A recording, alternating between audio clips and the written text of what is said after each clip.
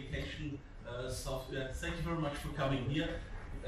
Joe hat gestern den DAC, den Vorkammerpreis bekommen, und wir als DAC-Vorstand sind natürlich sehr, sehr glücklich, dass der Joe hier gekommen ist, um mal seine ganzen Software-Sachen vorzustellen und euch dann gefragt zu erfahren.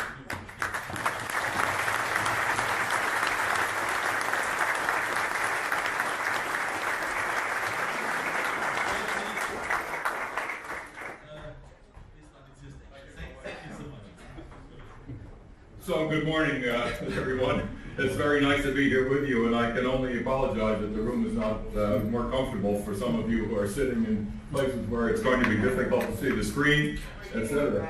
Good, so that will be nice. We're right on schedule. You may be aware that the work for which I was invited to Stockholm some years ago involved a clock comparison experiment, so it's important that we start on time here. So it is a great pleasure to be in Friedrichshafen for my first time, and of course you have a wonderful site here for a ham radio exhibition. So I understand that a few of you have had fun playing with our software, and that's wonderful. There are a few, maybe some in this room or some who did not come to this room, who think this is the end of ham radio. And that's okay too. There's lots of room for everybody in our hobby. So let me just get started. This project, WSJT, was the name of the program at first because I couldn't think of a better name. I was interested, let me say a few things about how I started this project back in just after the turn of the century. I was a ham in 1954, so that was many years ago when I was a young boy.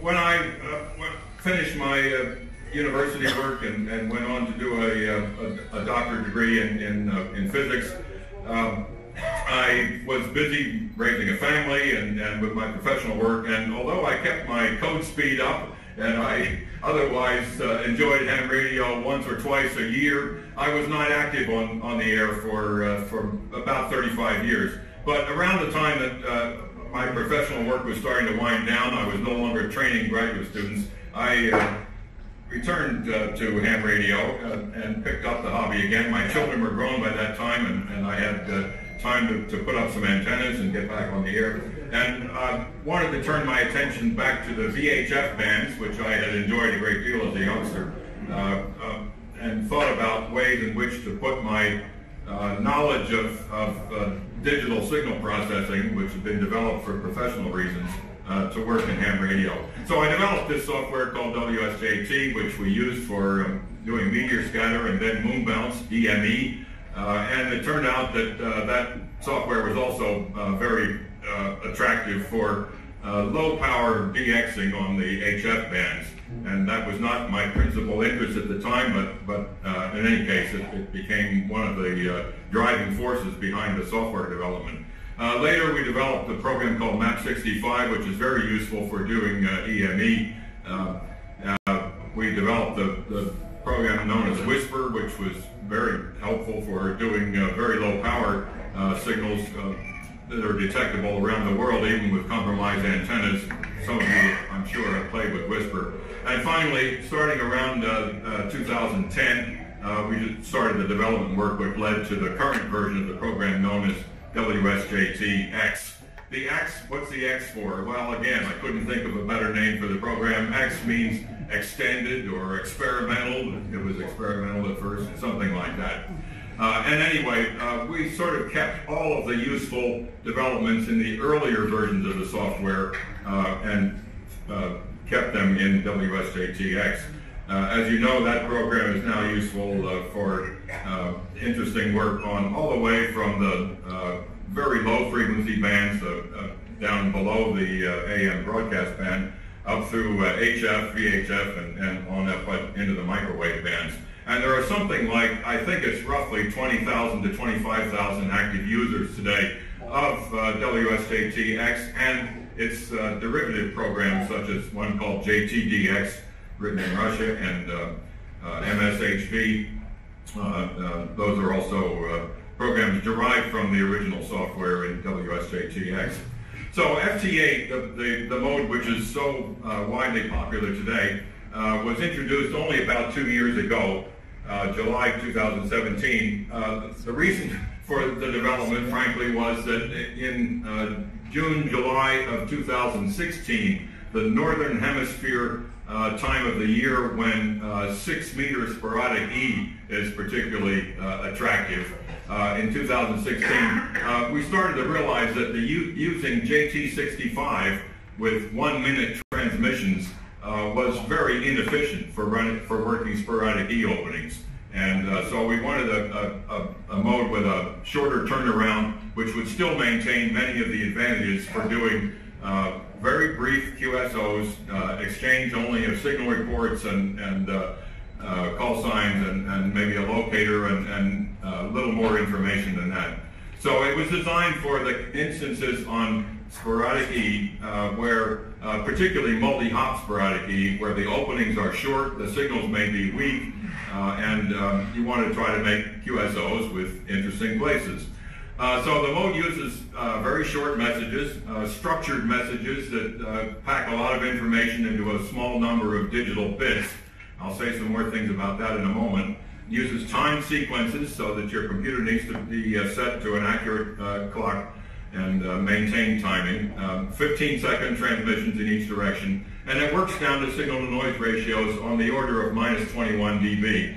And I'm sure most of you are very familiar with this. We measure those signal-to-noise ratios in a bandwidth equal to the basically a single sideband transceiver's bandwidth, 2.5 kilohertz. So it's the signals are below the noise in the sense that the weakest signals that are decodable with FT8 are not audible. You can't hear them. If they're below about -15 on this scale, they're not audible.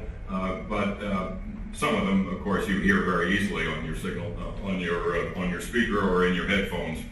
So the mode turns out to be, in addition to being very effective for 6-meter multi-hop sporadic E, which is what we had in mind, it's also very effective for HF DXing and also VHF DXing in other kinds of modes other than sporadic E. So it is simply useful for making fast, minimal QSOs. It's no good for chatting or talking to your friends. That's not the purpose here. We just want to make a quick contact and on to the next one. I should mention that the F in FT8 stands for Steve and Frank, my good friend, Kilo 9 Alpha November. And the other core member of our development team right now is Bill Somerville in England, Golf 4 Whiskey Juliet Sierra. And Steve is very much involved with the design of the individual modes like FT8, including the encoding and decoding of the information. He's very good with digital signal processing in all of its forms. Bill is especially the expert on rig control and on making sure that our software is easily portable to each of the major platforms, Windows and Linux and Macintosh. And Bill is extremely good at these. Bill is really the only real programmer in our group. Right? I'm a physicist and I learned to program, but I'm not a real trained programmer. And same thing with Steve. Steve is an engineer. He's a professor of electrical engineering at the University of Illinois. So I think I've already mentioned the other thing on that slide, so let's go on. I think most of you are probably familiar with this statistical analysis of QSOs over the last few years made by the folks who run Club Log. You can see where the mode took off in the middle of 2017, and it more or less immediately replaced the JT65 and JT9 on the HF bands, where most of these QSOs are made. And by the middle of, or the end of 2017, already there were more FT8 QSOs being uploaded to Club Log than any other mode. Today it's somewhere around 60 or 70% perhaps at the end of 2018, the beginning of 2019. Now, of course, that's only one way of measuring activity, and these QSOs have very little information exchange. We trade call signs and signal reports and maybe a locator, and that's it. And lots of other QSOs take longer and have a lot more information. So, this is an unfair comparison in a way, but at least if we're talking about QSOs that are uploaded to Club Log or put in your own log, it's a tribute to how much FT8 has caught on. I think it's worth saying that FT8 has made it possible for people with restricted stations for one reason or another, low power, small antennas, and so forth, can get on and work the world, basically, with FT8, even at the bottom of the sunspot cycle, which is rather, it's a great addition to our hobby, I think. So one of the reasons that FT8 has become popular is that almost everybody has a computer in the shack these days, so that it's easy to hook that up to your radio, and most everybody has internet access, so that we can use useful tools in addition to the communication tool itself. This website known as PSK Reporter, which I'll say more about and show you some examples of. Let me just see a show of hands. Who uses PSK Reporter in here? Well, okay, at least half the people in the room seem to know what it's about.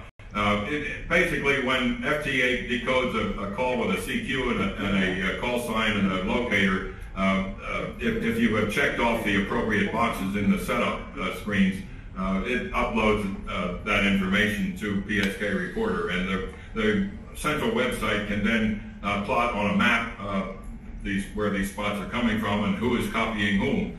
So it's easy to see where the band is open to and who you should be able to work.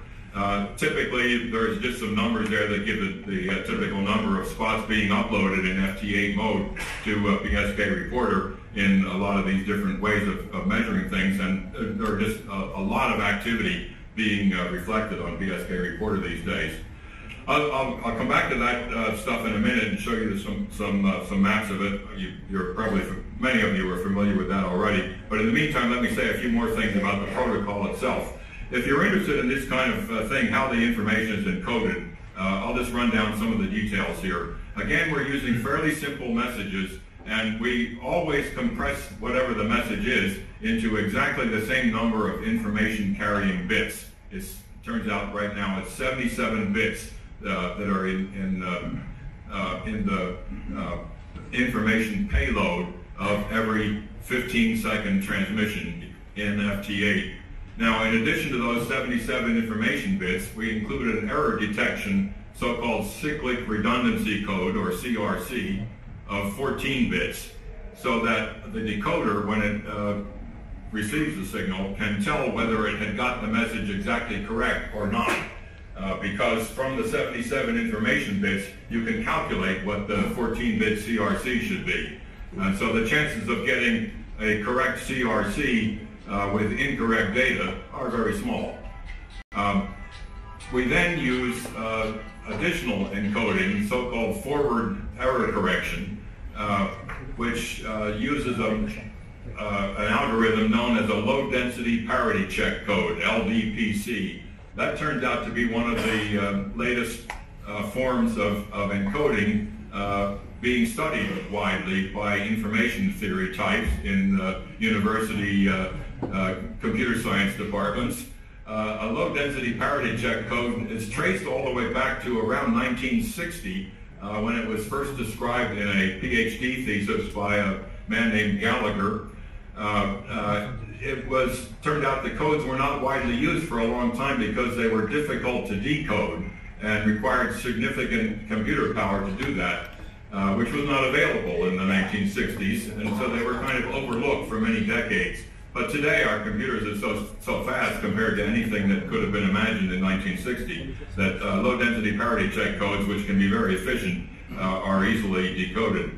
And that's the work that goes into the decoding in FT8. In addition to this frame of 174 bits, of which 91 are composed of the 77 information bits and the 14-bit cyclic redundancy check.